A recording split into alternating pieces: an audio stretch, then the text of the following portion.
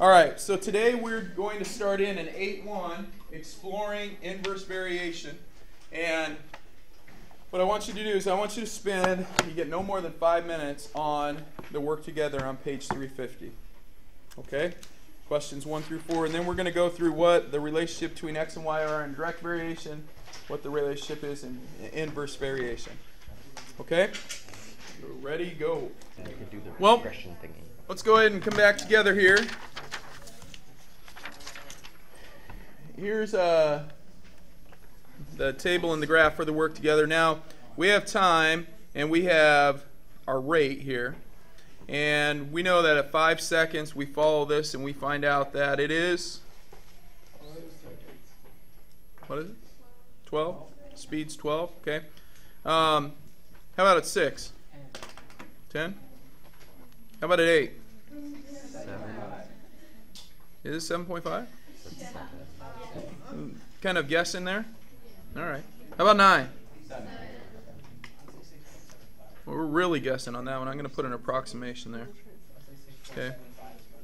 Okay. How about 11? We're really guessing at, what is it? 5.75. See dissension amongst the ranks. We're going to go there. Okay? All right. Now, we know that they are bowling, and over the course of time, as they roll the ball and the ball continues down the lane, the speed of the ball, as the time increases, the speed decreases. Okay, everyone get that? Now, obviously, when you roll the ball, the speed's decreasing there. All right? Well, what distance is that ball going?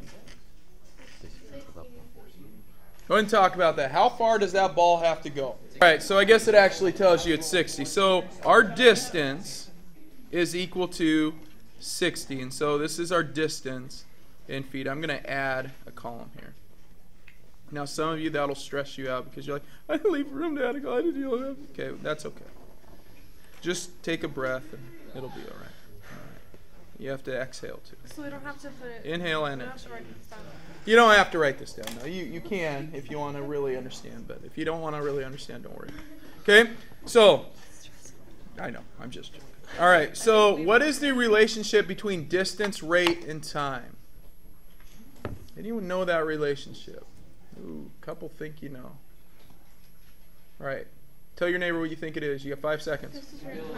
R equals D over T. Okay, time's up. What is it? Yes? Okay. Speed equals distance over time. Is that speed meaning rate? Yes. Okay. So could I manipulate to that to saying distance equals RT? Everyone agree? Distance equals rate times time. Now if that's true, are these accurate? What should our distance be? 60. Make sure all these are accurate.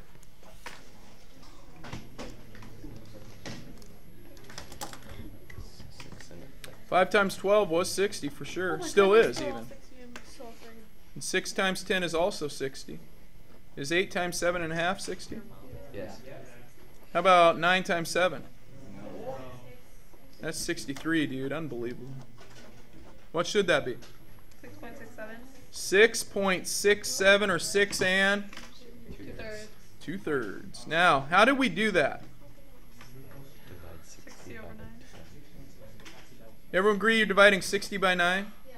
You're doing D divided by T to get R, which is what Nick said. Well done, Nick. So we get 6 and 2/3. Okay?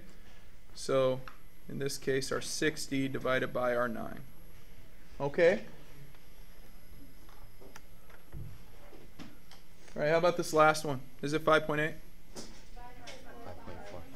Oh, man. 5 and what? 5/11. Thank you. Okay? All right. Once again, distance equals rate times time, so our rate is distance over time. All right, when we graph this, we get this graph that kind of looks like this. It actually kind of looked like what type of graph we've studied? Exponential. Exponential decay. Now, we know it's not decay. We may not know that yet, but it is not decay. This is actually a rational function. Okay, this is rational. It's a it's called a inverse variation. Now you've studied a variation this year. However, that variation that we studied this year was called a direct variation. How many remember what a direct variation is? Okay, remind your neighbor what a direct variation is if you can remember. I'm so surprised that I actually know something. Okay, what is it? Jordan, what'd you get? It's a linear graph that passes through the origin. Okay, it's a linear graph that passes through the origin. That's right. Okay, if you remember, we did that earlier in the year. This is a direct variation. It's a linear function that passes through the origin. Remember, we called that y equals, we didn't use the letter k like our book does. We used the letter m. M standing for our slope. And slope is what over what?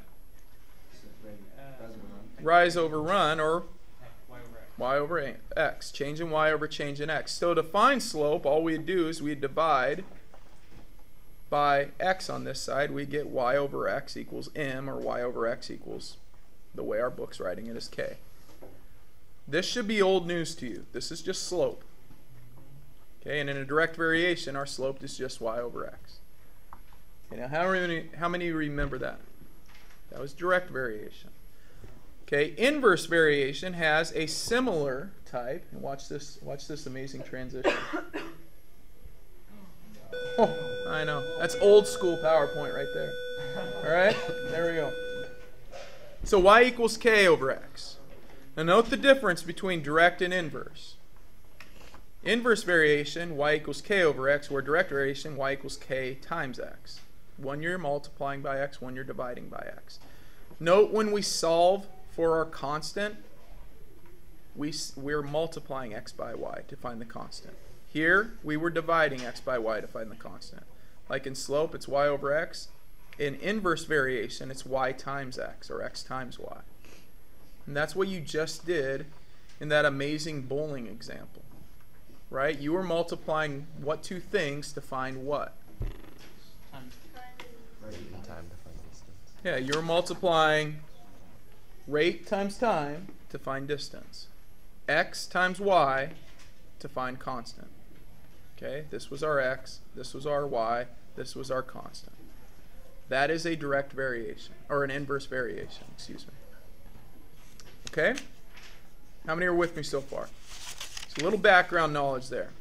So, if this is true, if I can multiply x by y to find a constant in an inverse, and I can divide y by x to find a constant in a direct variation, then on these three problems, 5a and b and number 6, I want you to figure out which ones are direct, which ones are inverse, and possibly which are neither direct nor inverse.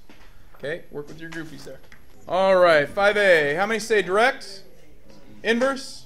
Neither? Okay, so a lot of you said direct. So that would imply that you can divide y by x to get a constant. What's that constant? 18 divided by 1.2 is? Is it 15? Good. Make sure you're dividing the correct way, right? Y over x. Okay? Good. So this would be a direct. Would it be what? 18 divided by 1.2. Oh, okay. I thought I said 2. Okay, how about B? How many say direct? Inverse? Neither? Ooh, we got some inverses and neithers. Okay, let's check it out. This one right here, those of you say direct, that would mean x times y equals a constant. What would be our constant then? Looks like 70 or 0.72 right there. Is this 0.72? Not having a lot of people announce there. Is this 0.72? Yeah. So this is called a inverse. Remember, it's inverse because we can multiply x by y to get that constant. All right, how about 6? How many say direct? Inverse? Neither.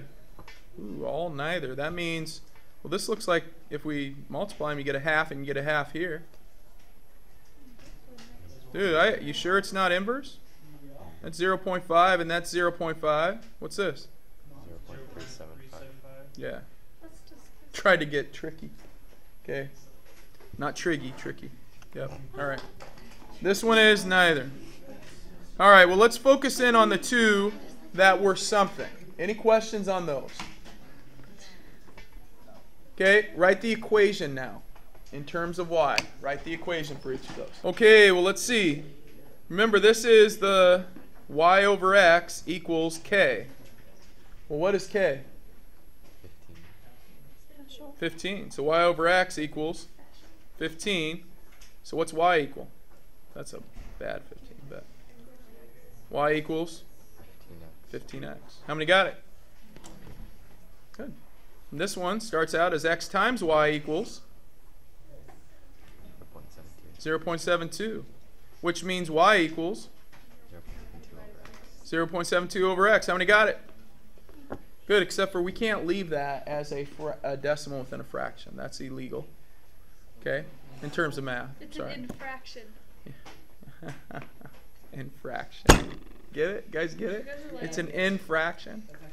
Like an infraction. Jordan, don't cry. That's good stuff, man. Jocelyn, you're going to make a great math teacher. Well done. All right. So, we multiply by what? How do we get rid of this? Multiply by 100. And we don't really want to change the value of this side, so we'd have to multiply by 100 over 100, which is really multiplying by 1. Okay, now when we do that, that gives us what on top? 72, and on the bottom, 100x. And 72 over 100x reduces. What goes into 72 and 100? 2. This becomes 36. And this becomes 50x. Holy cow, and that reduces. Cut that in half again. 18 over 25x. X. So y equals 18 over 25x. That is our equation. I know, you're welcome. Okay? Good stuff, man. We could have divided by 4 to begin with if we wanted to, but that's okay. Any questions? Rate yourself 1 to 5. 5, you got it. 1, you don't got it. You don't only have a tiny. Okay. Some of you don't have fingers, but that's okay. All right. I You lost right? them in the war. All right. Here we go. Inverse variation. So, if you have not figured this out yet, that is what we're doing. Just so you know. All right. Now, if that is the case, number 7, A, B, and C. I am telling you that A, B, and C, these are all 3 different problems. I am telling you that this is a point on the graph, on a graph of an inverse variation. Write the equation. Actually, let's start with this. Just find the constant of variation. Start by finding the constant of variation for A, B, and C. Once you find the constant, then write the equation.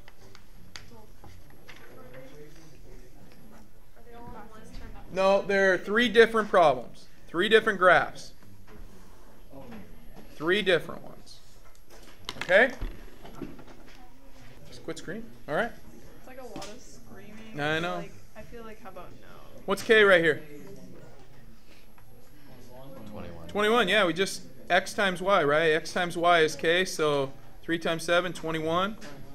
So our equation is X times Y equals 21, or Y equals 21 over X. All right. Very good. How many got that one?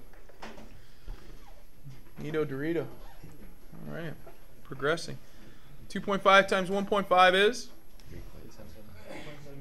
3.75. And so our equation, X times Y equals 3.75, which means Y equals 3.75 over X, which is illegal. It's an infraction. Nice. Yep. It's an infraction. Once again, illegal. So how do we get rid of it? In this case, times 100, because we've got to move it 2 decimals. So that's 375 over 100x. What goes into both 100 and 375? 5. 5. What else? 25, right? How many quarters? 15 over 4. Well done. Total yay. 15 times 1/3 is 5. X times y equals 5. So y equals 5 over x. All right. Any questions on those? We get to graph them tomorrow. Yay! I know, something to look forward to. Yep. Good warm dreams. Yep, of graphing. How about cold dreams? Graphing these. These are amazing. All right, try number 8 and 9. Or no, number 8, this one and this one. Two different ones. Once again, these are two coordinates from the same graph. Find out what y has to be if this point lies on the same graph as this point. No, you're trying to find out what y is. It's an inverse. It's an inverse variation that and both these coordinates lie on the same graph. Solve for y. If these are two coordinates, okay, if this is an ordered pair on a graph and this is the same graph, different ordered pair, we know that both of these would have to be equal because they have to equal the same constant. Okay, so 2/3 times 1/4 is 2 times 1 or 2 and 3 times 4 or 12. 2/12, which also is known as 1/6, has to equal 1/2 of y, or what's 1/2 of y? How do we write that as a fraction? Y over 2. Why? Because 1/2 times y is like that, and that's y over 2. Thank you. We weren't able to see that up there. Huh? We can't. Oh, well, thank you for saying. Unbelievable. You did. I know, thank you. You're working hard. That's 2 equals 6y. So what's y? 1/3. Y equals 1/3. That's what I got. Oops. I did not do it that way, but I got it. All right. Maybe you can do it. What'd you guys get on this one? Tell your neighbor. Y equals 1 Oh, I got over x. distracted. Oh, well, I got 24 for x.